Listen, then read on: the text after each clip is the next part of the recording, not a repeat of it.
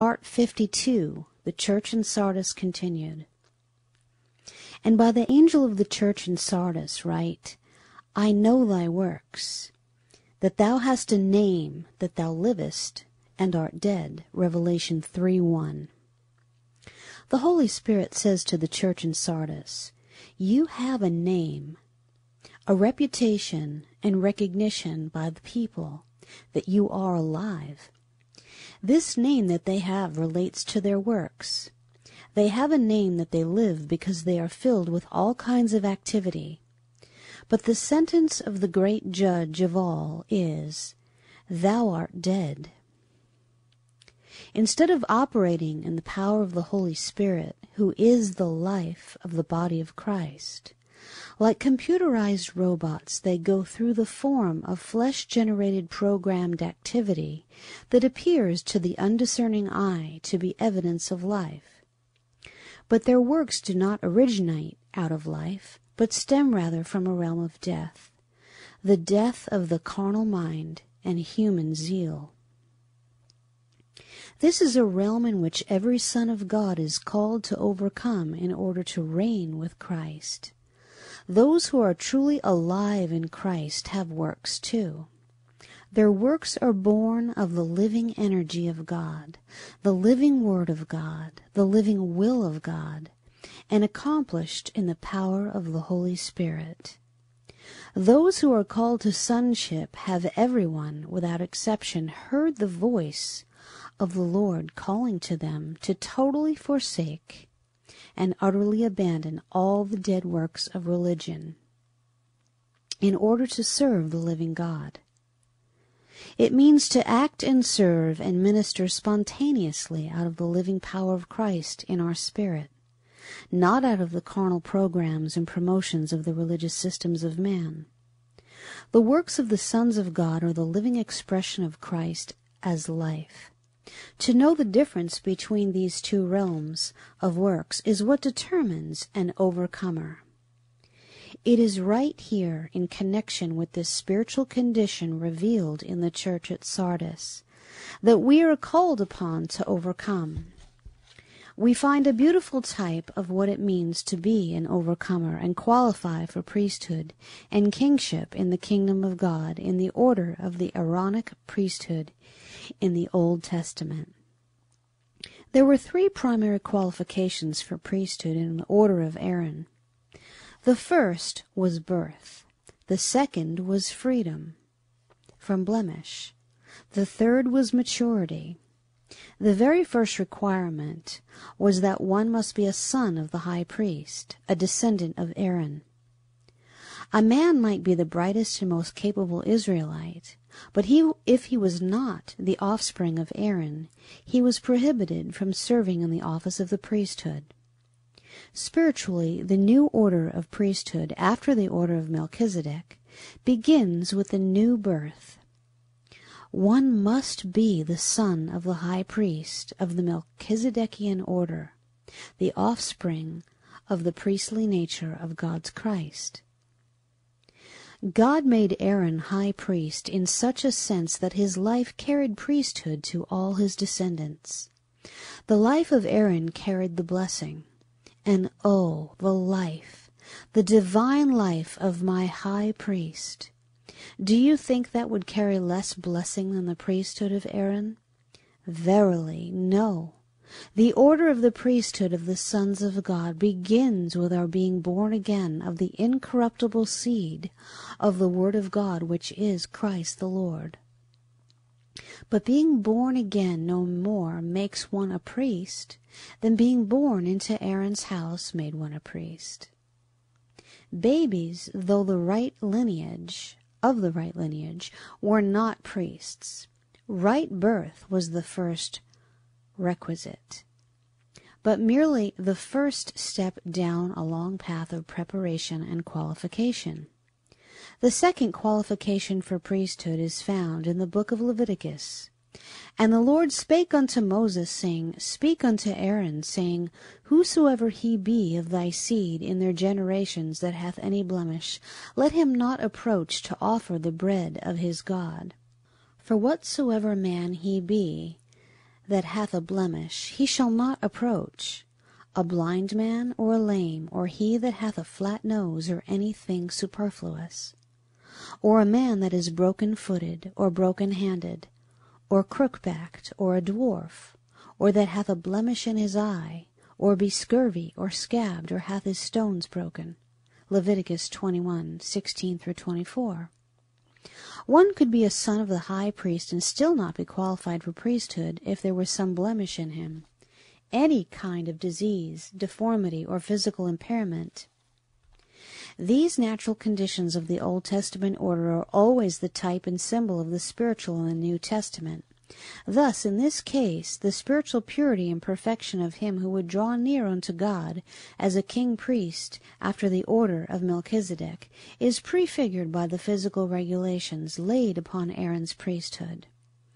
Though we all have been born again of the Spirit of God, it is only as we possess the spiritual qualities of the wholeness, perfection, and maturity of Christ that we become qualified to minister as a priest in the kingdom of God.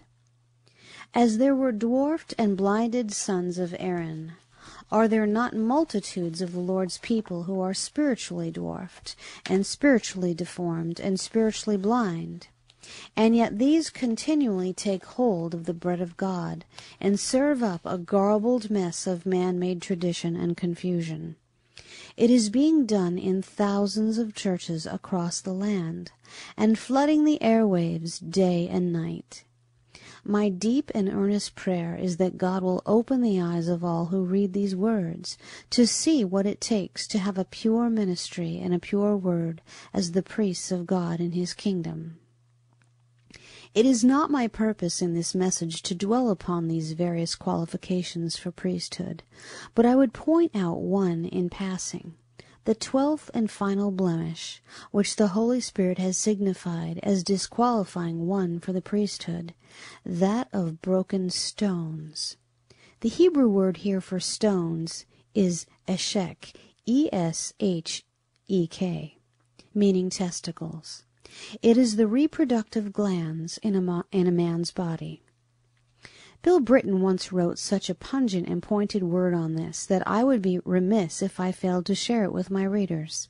He says, "A man with broken stones cannot produce life. He can be a husband, but he cannot be a father." What has this got to do with the ministry of the priesthood? God used it as a type of ministry today who preaches sermons, but does not give life. God help us. There are so many in the ministry like that today. They are educated, they are eloquent, they are convincing, but they do not have the ability to produce the life of God in those who hear them. Their ministry is polished, but dead. Their sermons are interesting and well preached, but lifeless. People listen to them and continue in their old carnal ways, for there is no life-changing power in their words. Their stones are broken, and they are disqualified to feed the bread of God to His people. We have had preachers come by and preach for us only to discover that they had stirred our imagination, fed our intellect, painted pretty gospel pictures with their eloquent words, but produced no life in us.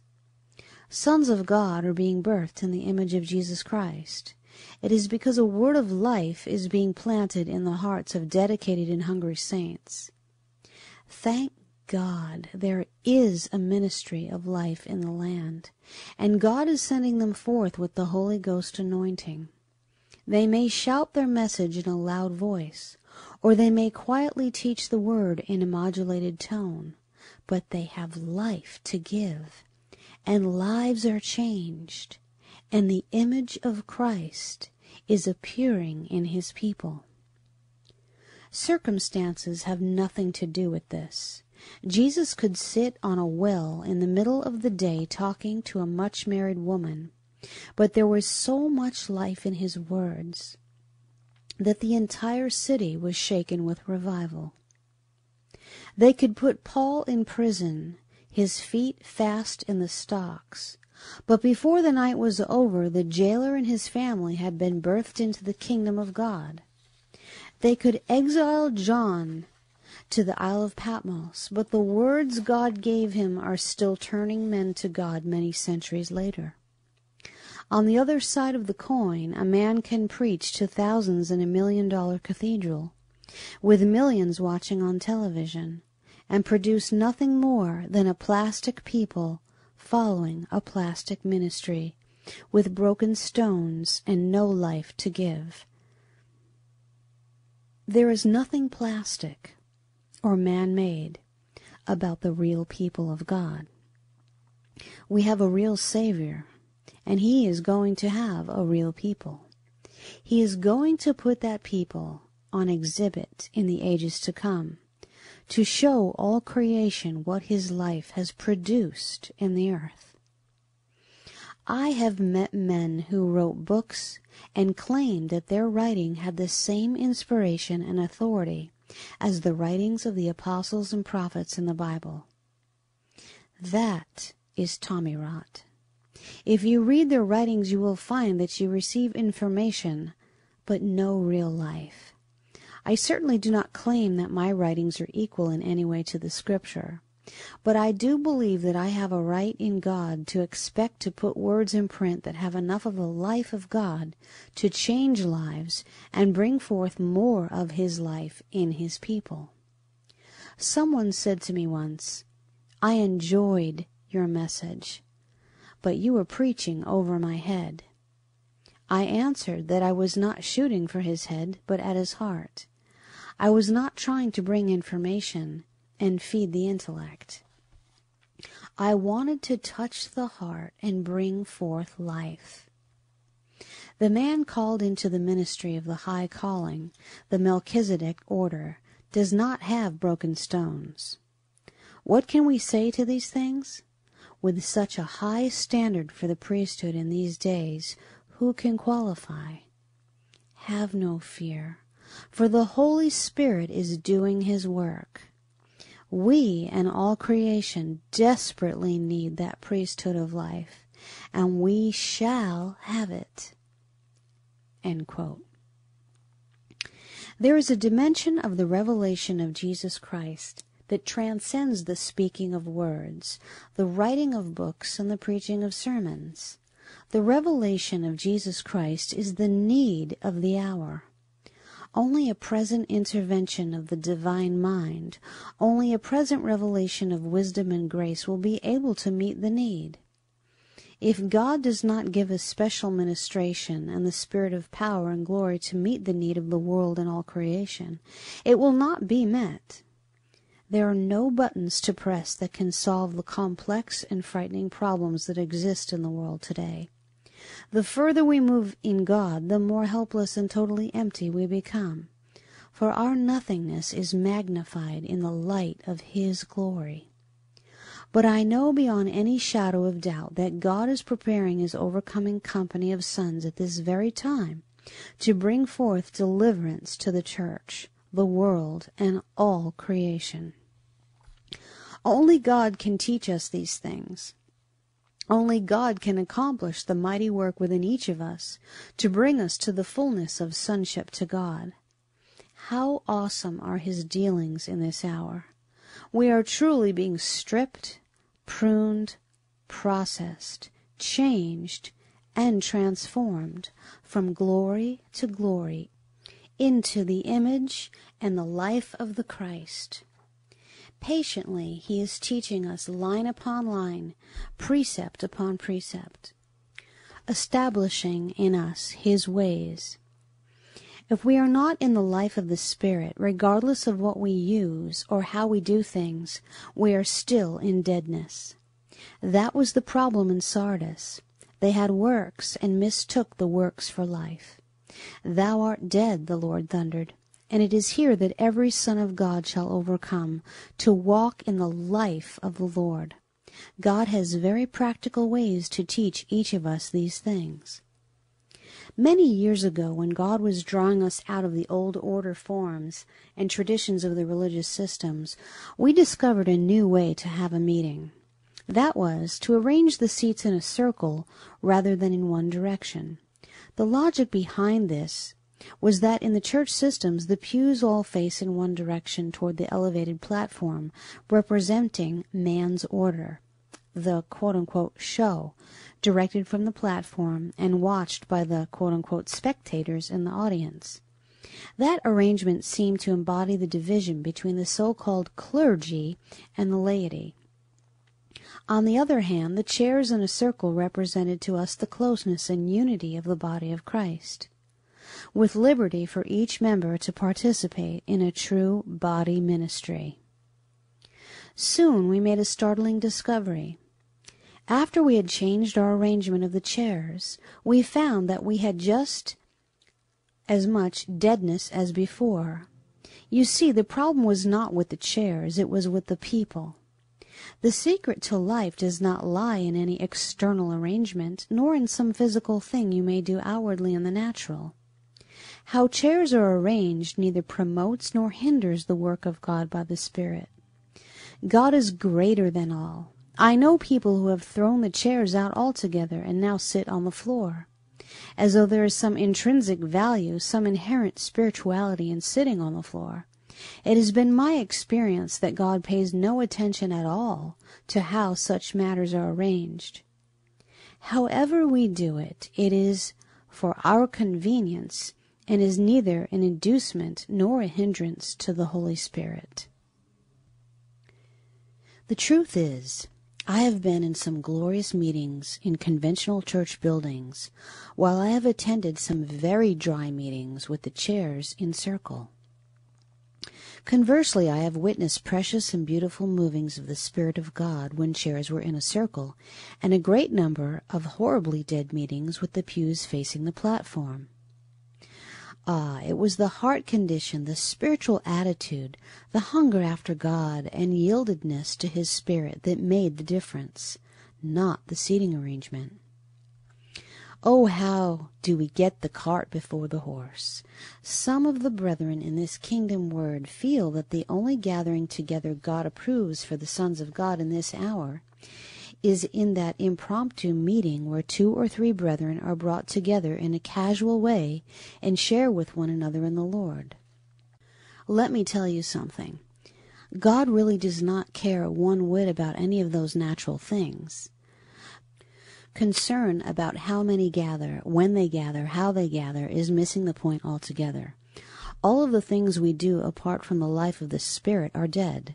You can refuse to attend a meeting and be just as dead as some who attend meetings. The issue is not a meeting or no meeting. The issue is life.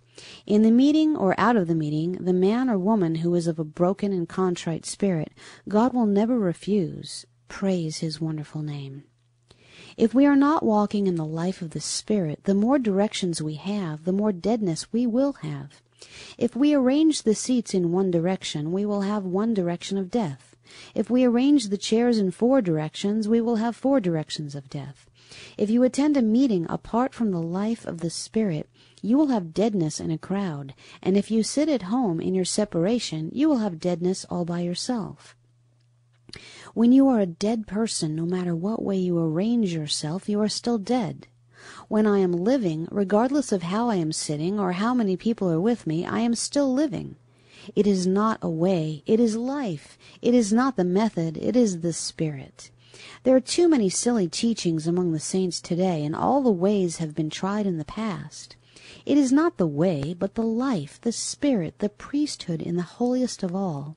Forget about the way. Get into the presence of the Lord and let Him saturate you. The presence of the Lord is upon Mount Zion. Let us ascend to the Spirit into the mount, into the high places of God, and there open ourselves and be filled with Him. A son is one who possesses God and is possessed by God. Anything else than this is not sonship. In the religious systems, the order, the method, the technique, the organization, the liturgy, the creed is all important. But in the Melchizedekian order, the one way is the life of the Lord. We now live and move and have our being in the life of the Spirit. This is why there are no patterns, no methods, no precedents of any kind in the New Testament for the Melchizedek priesthood. Jesus never did the same thing in exactly the same way twice. When he healed blind Bartimaeus, he merely spoke the word, "Go thy way, thy faith hath made thee whole," and he received his sight. But when he healed the two blind men in the house, he touched their eyes in addition to speaking a word. And when he healed the man born blind from birth, he spat on the ground, made clay of the spittle, and he anointed the eyes of the blind man with the clay, then commanded him to go wash in the pool of Siloam. So what is the best way to heal a blind man? Should we assume that the power is in the method? Someone might go out and form a new spitting religion. The only way to heal a blind man would be by spitting on him. But no one can tell you the right way, not even Jesus. What is the best way to preach the gospel? No one can tell you. What is the best way to hold a meeting? Again, no one can tell you. If you were to ask me what the right way is, I would have to say that I really do not know. I really do not know what is the right way to do anything. I do not know the right way to meet humanity's needs, or solve the saints' problems, or bring people into the present truth. In the Bible, you can never find the right way to minister to creation, or to do the work of the kingdom. This is because the New Testament is the dispensation of the Spirit. Whatever you do, whatever way you use, wherever you go, it must be by the Spirit. The Spirit is original. He is never static. His way is always fresh and new and transcendental. He may never repeat what he did yesterday or the way he did it. In these last years, wherever I have gone, I have never paid any attention to the way. Regardless of the way people meet or don't meet, or minister or serve the Lord, it does not mean anything. The real question is this: is there the life of the Spirit? Is there the unveiling of Jesus Christ? What is God doing, and how is He doing it? I look to see what God is doing, rather than trying to introduce some order for God to move in. May the Lord have mercy upon all who cherish the beautiful hope of sonship, that we may be delivered from anything other than the life of His calling. We are learning this one lesson. The priesthood of Melchizedek is known only by the outflow of his life. Our Lord Jesus is the high priest of this order, and you cannot have a high priest without a priesthood. The sons of God are being apprehended to be kings and priests unto God. Melchizedek was a king-priest, and the Lord Jesus Christ is both king and priest. The only thing we are told about this priesthood is that it is not after the law of a carnal commandment, but after the power of an endless life. Hebrews 7:16. The order of Melchizedek is the order of the ministration of life. The order of Melchizedek is not the same as the so-called New Testament church order. It is more than that. It is something of life, the order of life, the power of life, the order brought forth by the power of incorruptible life, something living, something divine, something sovereign, something transcendental, and something that operates by the power of God within. It is not an order of gifts, positions, offices, or external structures. It is life full and abundant. We are conscious that God is bringing something new and glorious into being. He is bringing something into this earth that is far, far beyond anything we know. He is birthing a man-child, a priesthood, a kingship, a new order. It will make right everything that has been wrong. It will make everything as God has ordained it to be. It will bring righteous judgment. It will bring mercy and deliverance and power and glory to creation, beyond our fondest hopes or our wildest dreams. It will set creation free. There will be life for all, and God will be all in all. I have not found thy works perfect. Be watchful and strengthen the things which remain, for I have not found thy works perfect before God. Revelation 3:2. We find the Lord speaking to the church in Sardis, this church which is still filled with the ways and energy of Adam. The name Sardis means red ones, and according to Webster's dictionary refers to the sardius or sardine stone, which is a very hard deep orange red variety of chalcedony used in jewelry, etc. Some teachers believe that the word actually means those who have escaped, or things which remain. But in my study of the etymology of the word, I have found no evidence to support this interpretation. The name Adam means red earth, and therefore carries a similar connotation with Sardis. Sardis speaks of Adam, the Adamic nature, the flesh. Sardis was a church which, except for a few, the remnant, who are the overcomers in it, still operated out of the carnal mind and nature, the living soul. 1 Corinthians 15:45. They had experienced a measure of the life of the second man, who is the last Adam, who is Christ, the quickening Spirit.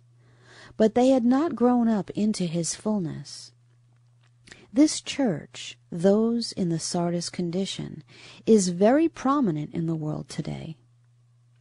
For I have not found your works perfect before God. Wuest translates this as, I have found no works of yours that have been brought to a state of completeness. The words not perfect mean unfulfilled, immature, incomplete. They had stopped short. They had not gone on to maturity. After aiming at the goal of the fullness of Christ, they had grown careless and never attained it. Something was started in them, but had not come to full fruition, and was now about to die. They had become content in this in-part realm, and in this state of limitation and immaturity and incompleteness had made them a name that they were alive. They were little spiritual children playing church and doing childish things with great flourish and pretense, and were having a wonderful tea party.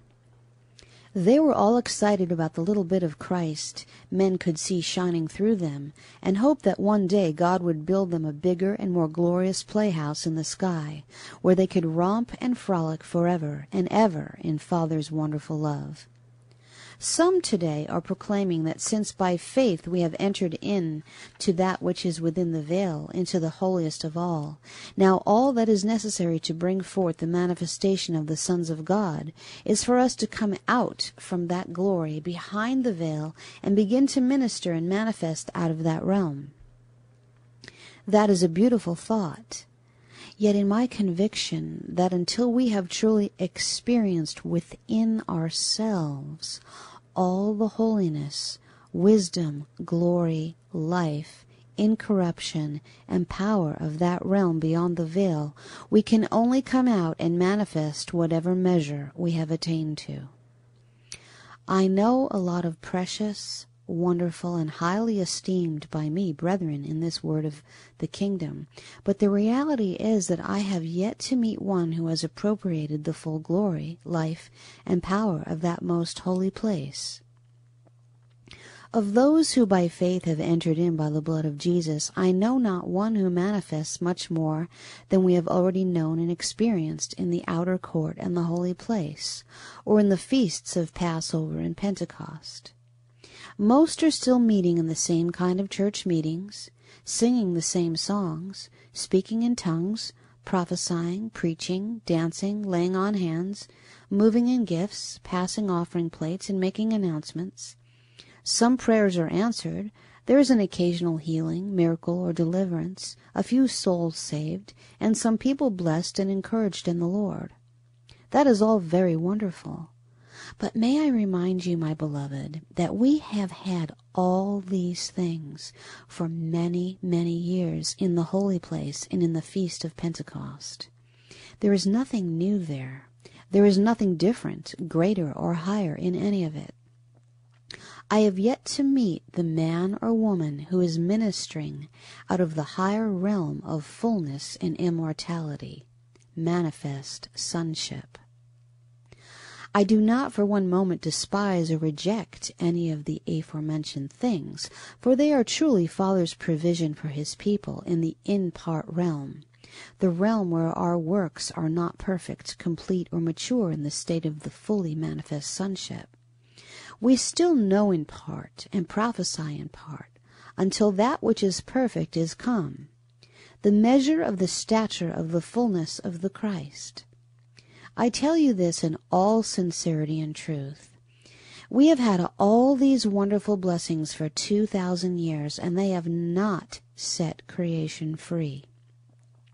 They have not brought all nations into the kingdom of God. They have not restored all things and all men to God.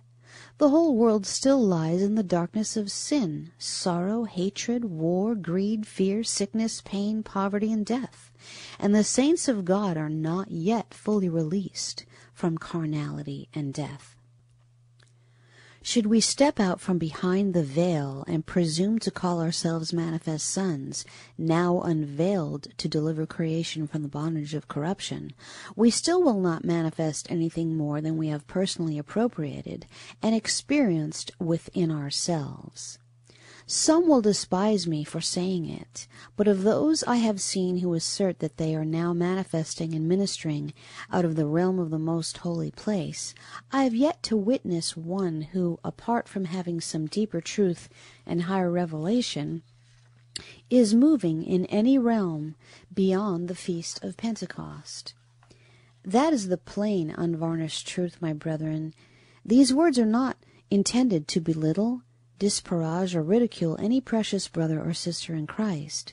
But my deepest prayer is that all who read these lines will be given the spirit of wisdom and revelation to understand that the salvation of the nations and the deliverance of creation demands a glory greater than any glory we have yet known or experienced.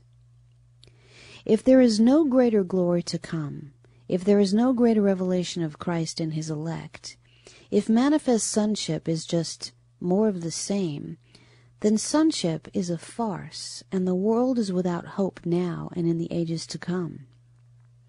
Oh yes, there is a glory yet to be revealed in us, my beloved, and we would not look back, but set our faces as a flint, and press forward to lay hold upon the real thing God will do in this day.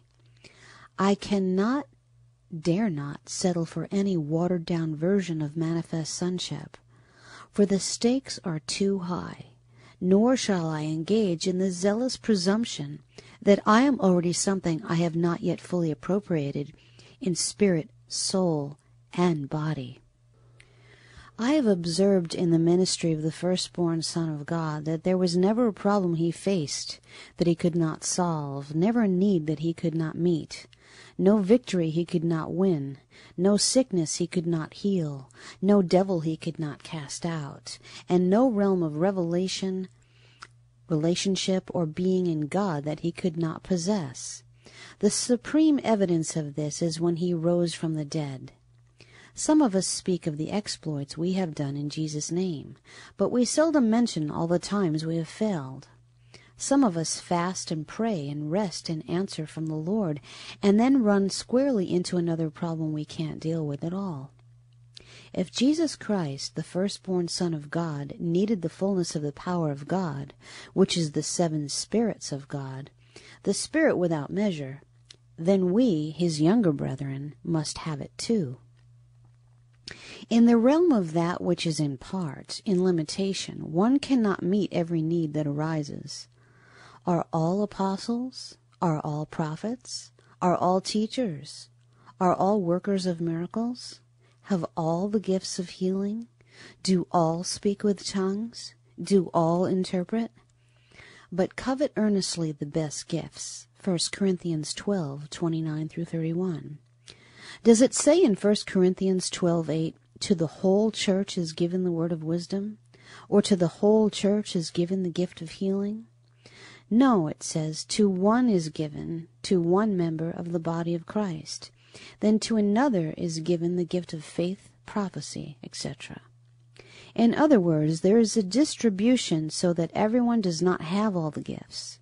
How can you meet every need if you don't possess all the power and wisdom and ability of the Holy Spirit?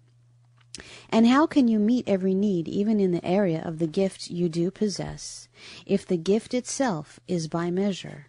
You can't, and that is why we feel so helpless sometimes. You can try, you can fast and pray, you can think positively, you can confess and claim and step out in faith and boast of your inheritance in Christ, but you still can't meet every need, solve every problem, speak to every situation, bless every life in the gift realm. In that realm it is always a word here, a miracle there, a healing someplace else, a failure here and a success over there. Who can stand and deny that this is the truth? The ministry of Jesus was not in the gift realm. It was not in part. It was not by measure. But his ministry was the ministry of a manifest Son of God in all the power and wisdom and glory of the Father. The great secret to the ministry of Jesus was that it was not in limitation but in fullness. It was not a gift in the church realm, but the incarnation, the embodiment, the personification of the fullness of the Father. This is the realm of sonship. Sonship is not the church restored to the glory of the early days when the apostles walked the earth. Sonship is the man-child, a people birthed out of the church in the full stature of Jesus Christ, the Son of the living God. Each one of these sons of God is exactly like the firstborn son, and that is just why creation is not groaning for another gift of healing, or another gift of miracles, or another gift of faith, or another apostle, or another prophet, or another evangelist, or another revival. Creation is in pain and travail, waiting for the manifestation of the sons of God. Only the sons of God will possess within themselves the full measure of the power of the kingdom of God, as did Jesus. Only the sons of God can deliver the creation from the bondage of corruption. Jesus is not the firstborn among many Christians, or among many believers, or among many saints, among many church members, or among many ministries. He is the firstborn among many brethren. The brethren are like him. Each and every one is like him. God is not bringing many gifted saints to glory. He is not bringing many apostles to glory. He is not bringing many prophets to glory. He is not bringing many teachers to glory. He is not bringing many musicians to glory. He is not bringing many preachers to glory.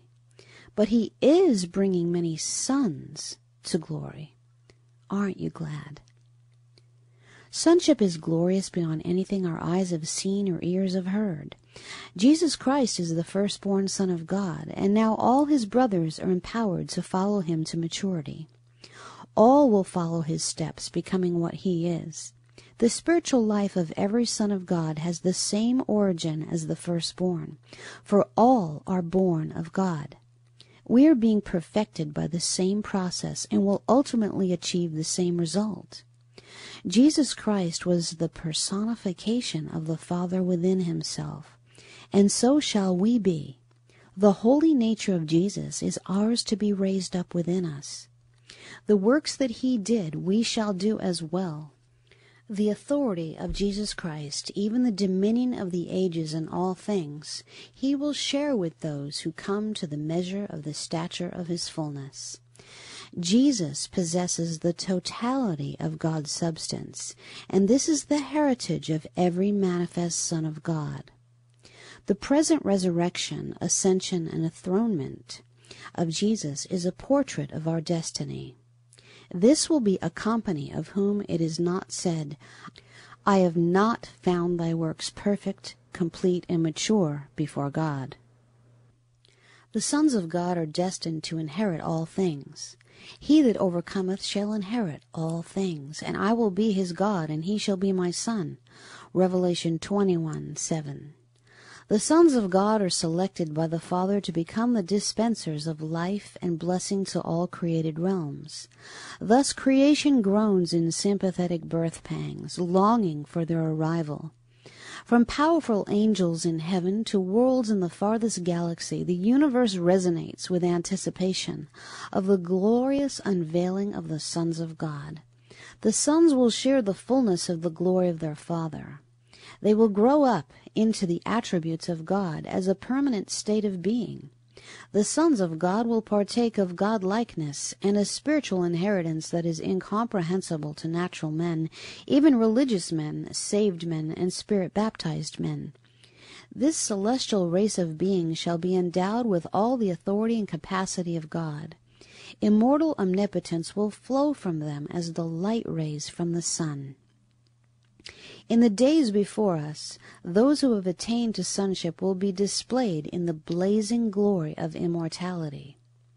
This climactic finale is a fast approaching certainty.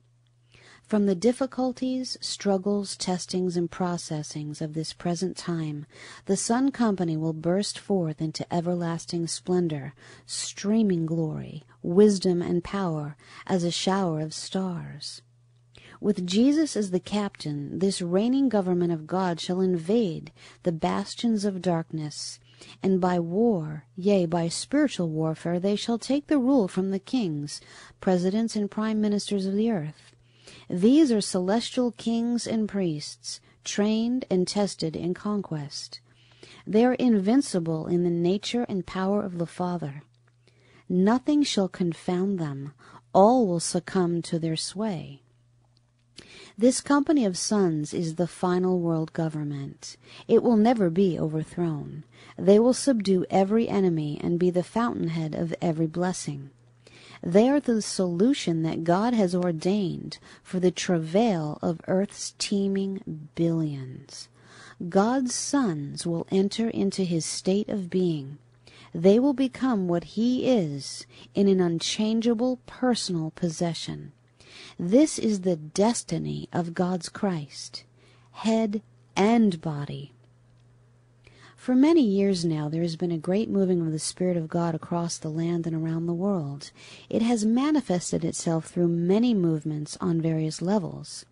We have witnessed great healing meetings, evangelistic crusades, baptism in the Holy Spirit, prophetic ministries, sign gift ministries, apostolic ministries, fivefold ministry, gifts of the Spirit, impartation through prophecy with the laying on of hands, revelatory ministries, and much more.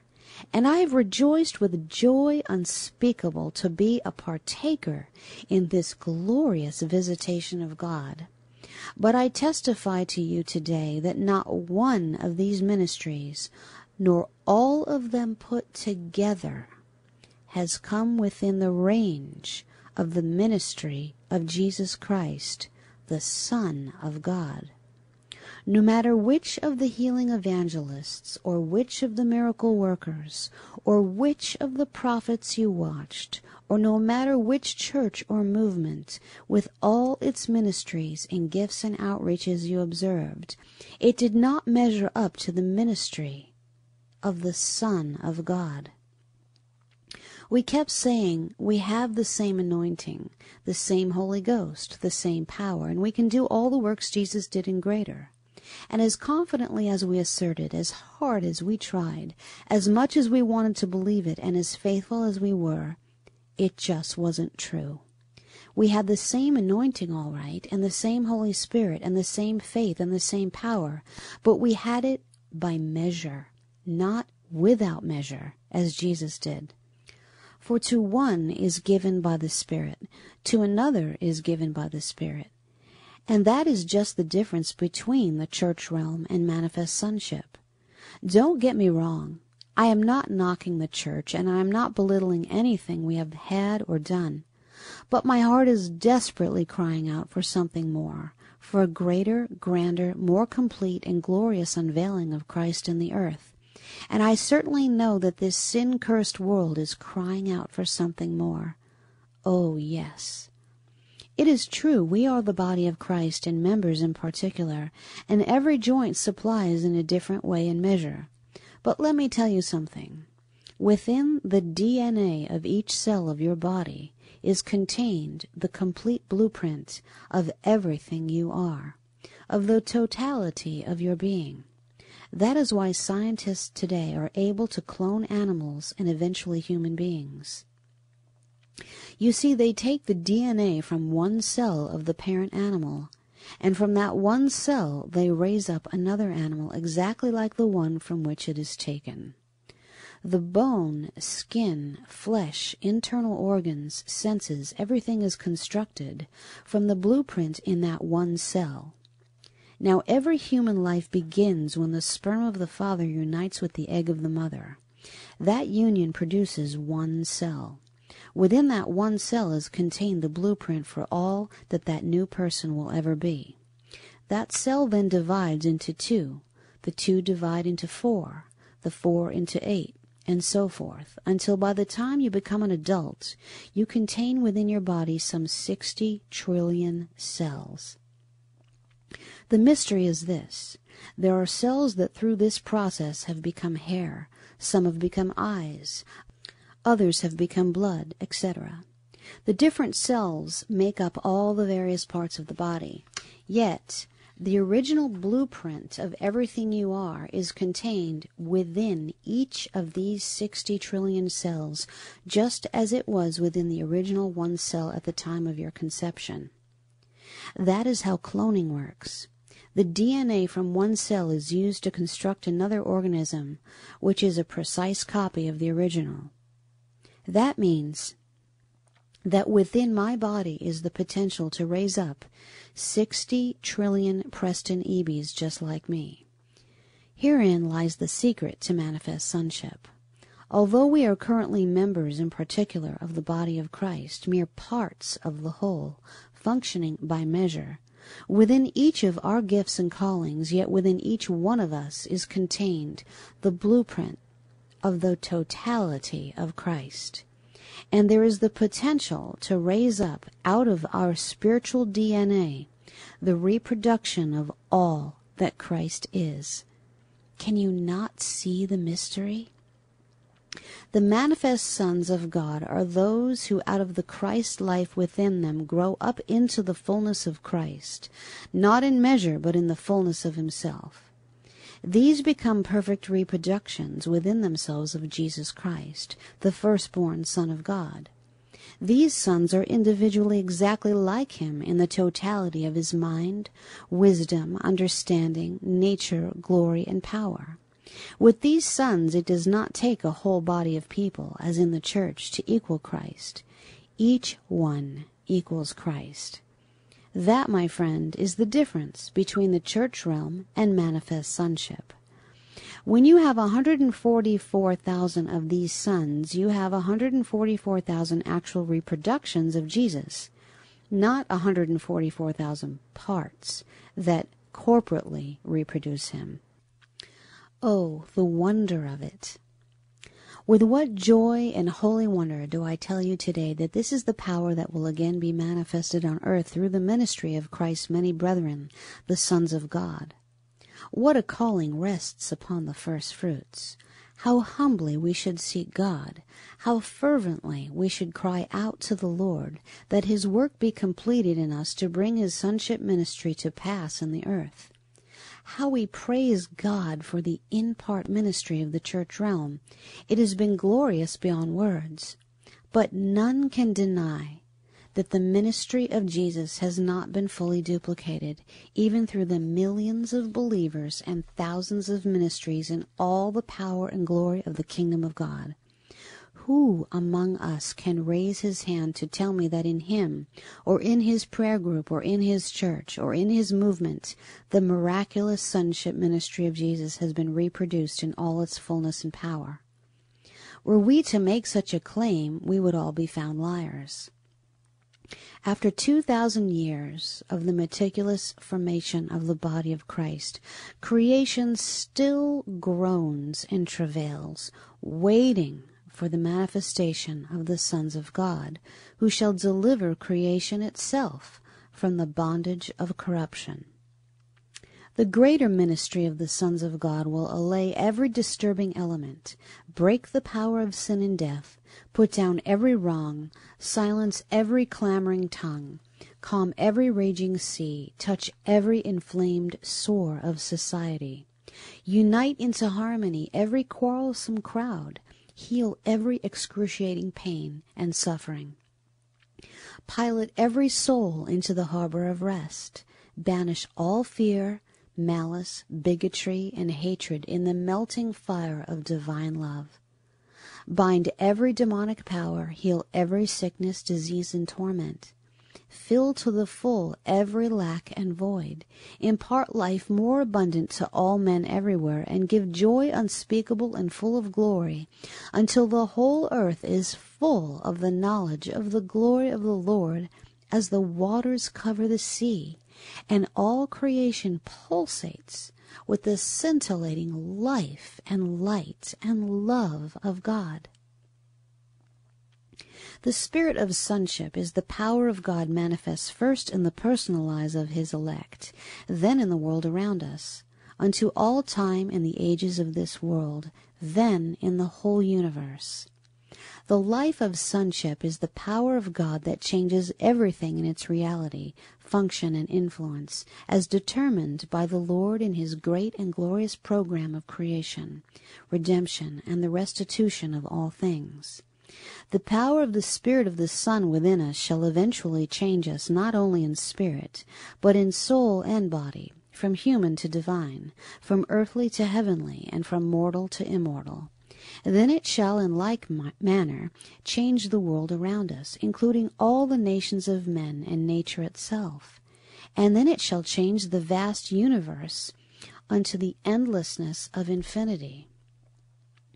The elect of the Lord today are experiencing the power of the spirit of sonship within.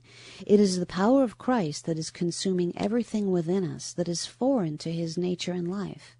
Christ is taking his throne and is now reigning in our lives, and he must continue to reign in us until he has put every enemy under his feet. Jesus rose from the dead and appeared on earth in the sight of men in the body of his resurrection, which is the spiritual body of incorruption and immortality. With this clear and obvious demonstration of the power of sonship life, all doubts and fears were removed from the minds of his disciples. Now they knew he was the very Son of the living God and the King of kings and the Lord of lords. Now they knew the reality of his message of life and glory. In him they saw the fullness of sonship to God. Again, in the end of this age and in the beginning of the age now dawning, Christ's many brethren shall come to the full measure of the stature of the firstborn Son. In them Christ shall come with power, even the power of his resurrection. Then shall creation see the manifestation of the sons of God, just as Jesus' disciples saw him manifested in all the glory and power of his resurrection. Christ was revealed to his disciples, and he is still revealed only to his disciples, his very own brethren. But the manifest sons of God shall be revealed unto creation.